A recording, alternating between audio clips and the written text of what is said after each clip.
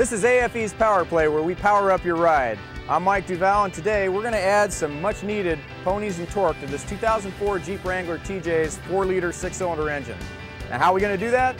Well, those ponies and torque are going to come in the form of aFe's MACH forced stainless steel catback exhaust, their silver bullet throttle body spacer, and their Stage 2 SI intake system. So hang on to your hats, let's go get these parts installed.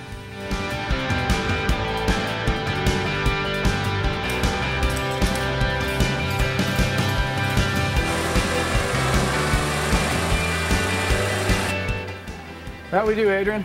Mike, we got on horsepower, we got 133, and torque, we got 175. Super. All right, well, I'm going to go install the goods, and we'll see what we come up with after. Yeah, let's get this thing back on here. All right, man. Cool. Thanks. Yeah. All right, we got all our parts ready to go here, and we've got Jason Bruce, Marketing Director, to tell us about them. Thanks. Hey. Today we're going to be putting on the aFe Power package for the Jeep Wrangler TJ. To start that, we're going to use the Stage 2 intake. Stage 2 intake features a one-piece powder-coated housing to block out all the engine heat. Uses the 360-degree high-flow Pro 5R air filter. Stage 2 intake tube. As you can see, it's a long transition tube. On a Jeep scenario, torque is the game, so the longer transition tube is going to create the air velocity for a very high torque. Silver bullet throttle spacer is constructed out of T6061 billet aluminum. Utilizes a helix combination to provide turbulence at the point of the engine, the intake manifold, which helps give you a complete burn, give you a little more horsepower, a little more torque, a little better throttle response. To finish off the system, we're going to use a stainless steel Mach Force XP exhaust system. This exhaust system is actually our high tuck model, so the exhaust tip is kind of built in. It's got a built-in turn down that allows it to hide underneath the body panel, so you're not crushing it when you're doing high reticulation, up hills, down hills, that kind of deal. The Mach Force XP also uses OE style hangers with the bayonet. We use band clamps for the best possible clamping strength, straight through design muffler for maximum flow, and a really aggressive sound. So this kit should produce some really big numbers, make the TJ sound real good. First thing we're going to do here is get the intake tube out of the way.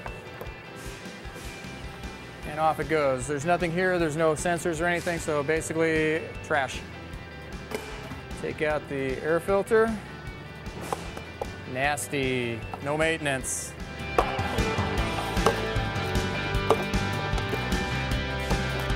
Out goes the box. More trash. The box is out, you remove an upper radiator bolt here that's gonna attach the new air box.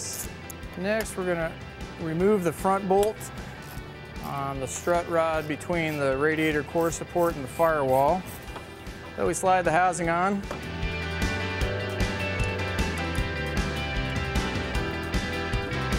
aFe supplies you with 2 new mounting bolts for the base of the housing.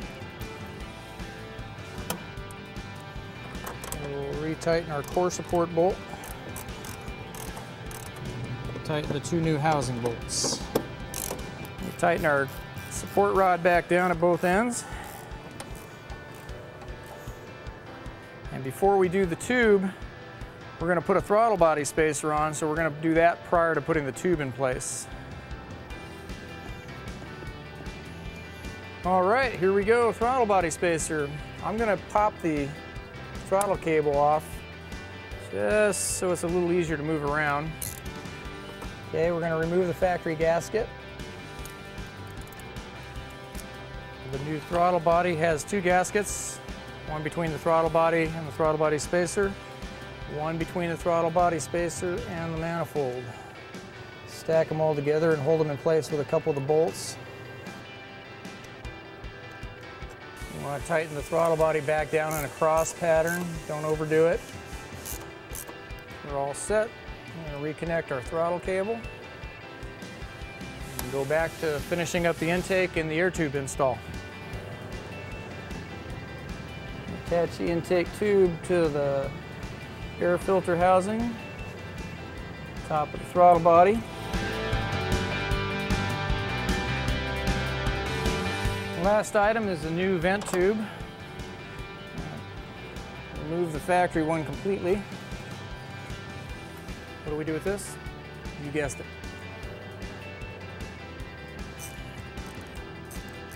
That's it, intake's all set. Now we'll get her up in the air and get the exhaust. Small amount of lubricant on these rubber hangers prior to taking stuff apart is going to make this job a lot easier.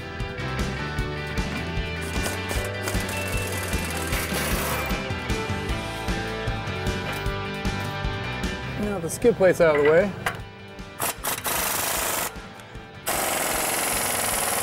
Now that we got the front flange undone, to get this out in a stock configuration Jeep that doesn't have a lift kit or something on it that gives you more clearance between the axle here and the gas tank, we're going to slice the tailpipe here so it comes off in two pieces. It's going to be the easiest way.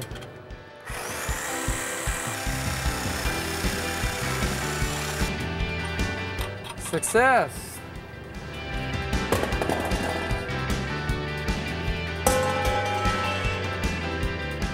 Now we're just going to start building the new system from the front back.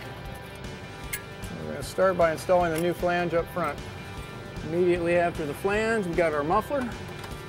Then we have a small intermediate pipe to go between the tailpipe and the muffler. And lastly, our tailpipe.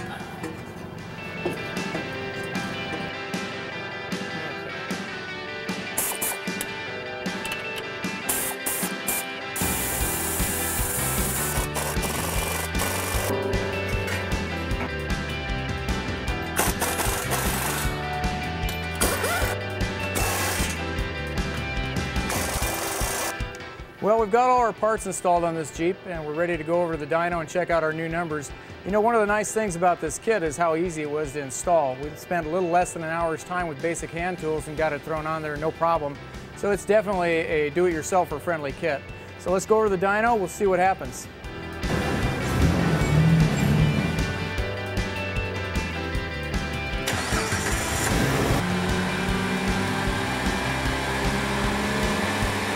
Mike. Hey Adrian, you got a smile on your face. Oh, of course. How are we doing? Did really well. 145 horsepower and we got 185 torque.